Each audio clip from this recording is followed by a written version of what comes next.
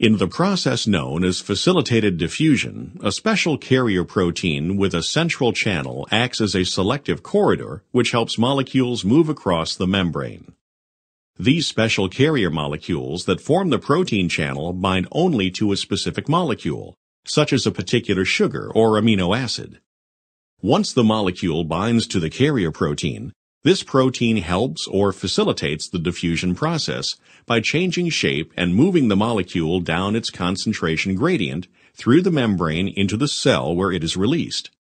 Facilitated diffusion is similar to simple diffusion in that both involve movement of molecules down their concentration gradient, and this movement is carried out without any input of energy. However, in facilitated diffusion, the movement of molecules will only take place if it is facilitated or helped by a special protein carrier in the membrane. Facilitated diffusion can occur in either direction depending on the concentration gradient. If there is a higher concentration of the particular molecule inside the cell, the same carrier protein would then transport the molecules out of the cell. Thank you for watching this video. Don't forget to like the video.